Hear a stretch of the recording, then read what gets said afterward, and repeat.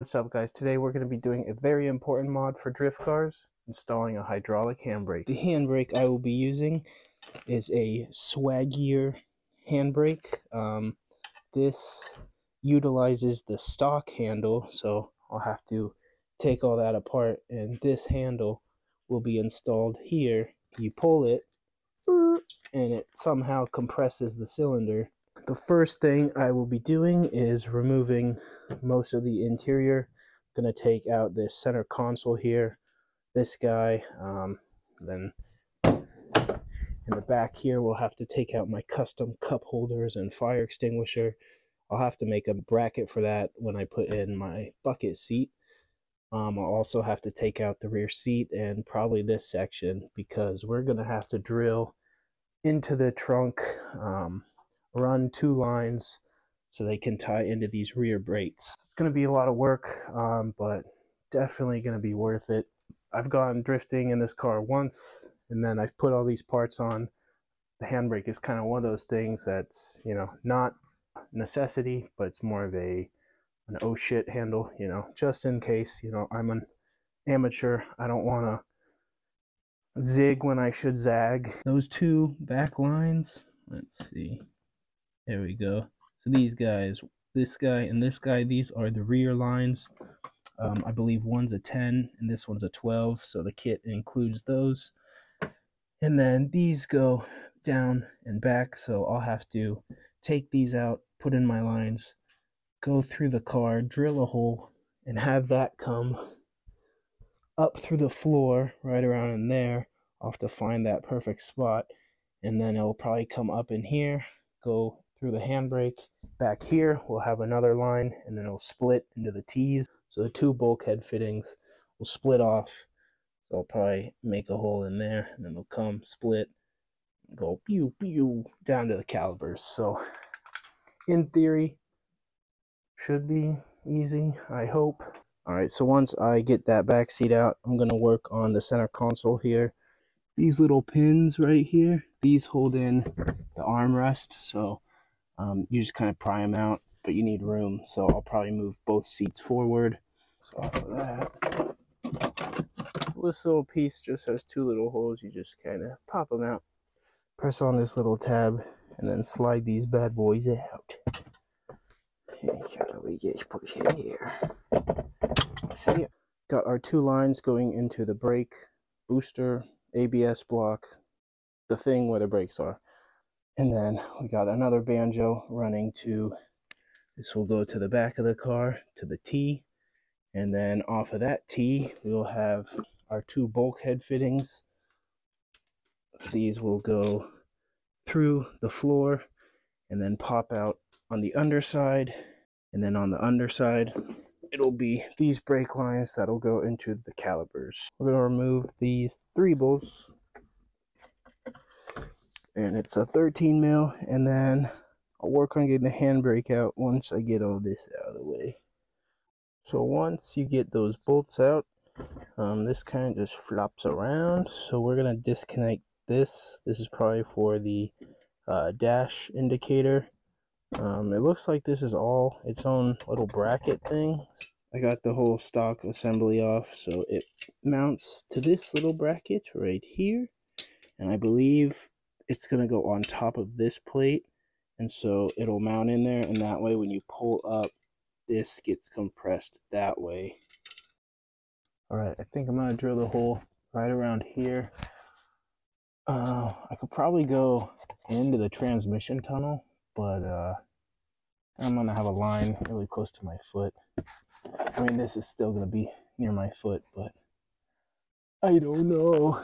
This is just going to be a little pilot hole. And, alright, I punched through, so let's go find out where it is.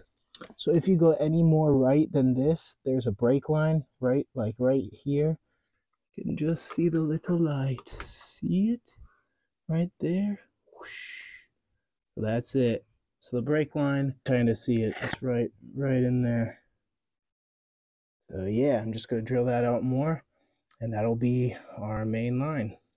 It's a great success. So grommet fits perfect. I was able to just jam the line in there. All right, gonna turn this car into a salvage title. Gonna drill a pilot hole. I'm gonna have to end up drilling the holes back here. The other spots where they said would work are not gonna work. I think it's for a coupe, maybe the sedan's different, I don't know. But in the video I saw they did up here, so I'm gonna do up here. It's also safer from the underside suspension and all that.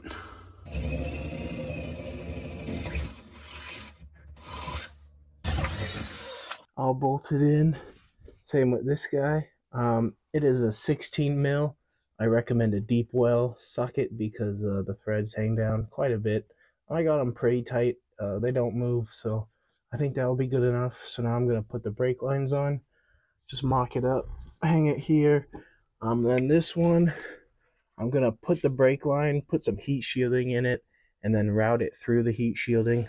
On this one, I bought some protective stuff, so this one's good to go. I'll just kind of go like this, hang down really low and nice, and get caught on something. We got our heat protected line going up through the heat shield. It's also wrapped in the heat protecting.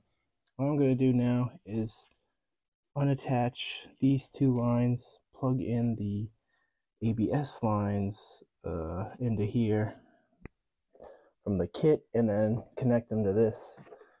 I'm probably going to have to move you guys because I'm definitely going to hit something and get brake fluid everywhere. Trying to limit as much fluid loss as possible. There's not a lot of room in here at all. Come on, you bitch. Batch. Big old.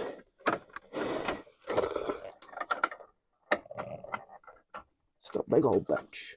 Not even in. Nope. God damn it. Ugh. Now the frustration sets in. He's getting orderly frustrated. I'm freaking drenched. The lines are in. They kind of go way back in there. Brake line all in there. All good and dandy. Now we're gonna start the bleeding process. So I'm gonna have my dad jump in there. Press the brake a million times, pump it up, hold it, and I'll start from there, go there, and then hopefully we'll have a handbrake. Yeah. Well guys, it was going so great. I was on the last one bleeding it, and then I noticed a small leak here, and so I tightened it with my ratchet, and it started to get really righty-loosey, so I know that's about to break, so big no. Gonna have to order another banjo bolt. Great news. Turns out I stripped the handbrake, the cylinder. So I took out the line, just checked the threads. There were threads missing and they were from in there. There was a couple threads wrong on the banjo, but yeah, it was the master that ended up getting yeeted out of there. So looks like I get to do this process all over again. Yippee! So this is the inlet, because if you look at a handbrake diagram, usually the inlet is the furthest most point. And so typically the handbrake, this one's backwards basically, but this is your inlet, this is your outlet. There's only one thing that's weird. So one, when I press the brakes really hard, the whole, you see that? It moves. Well, not right now, but and also when I pull the handbrake, it kind of moves. It's also, it doesn't feel right. So, I don't know how to explain it, but pulling the handbrake is tough in a way. So I don't know if I have to adjust it, like maybe with this guy. I needed to move this guy in because there's too much tension. It was out here, so basically it was pulling this way.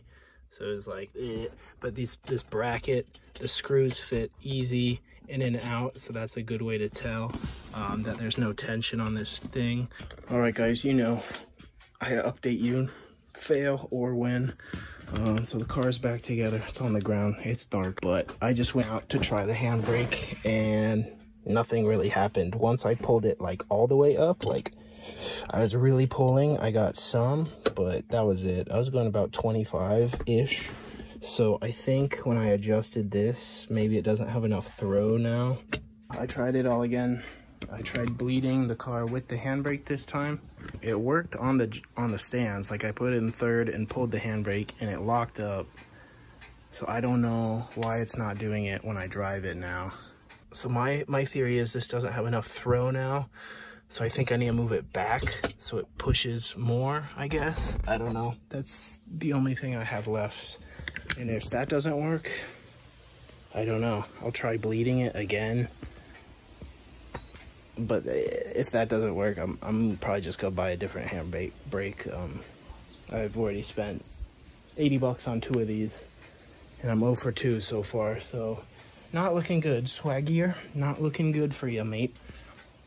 Or maybe it's me. Who knows? I don't know the issue. So after many attempts trying to get this swaggier handbrake to work, I think I'm gonna chalk it up as a fail. I read around a bit. Some people have had issues with it, saying it doesn't provide enough force or pull or pressure, and I think that's the issue. It says it was the right size master cylinder, which is like a 0.625. I'd put all my weight into it, it'd go all the way up, but it never really locked up the brakes. It would just kind of slow the whole car down, which I already have brakes for that. I ordered a new handbrake, so you're gonna see that in the next video. Ordering it, hopefully installing it, and it works. If it doesn't work, then we know the issue is something else. Maybe it's this lime kit. Yeah, we're gonna find out. But stay tuned for the next one. See ya.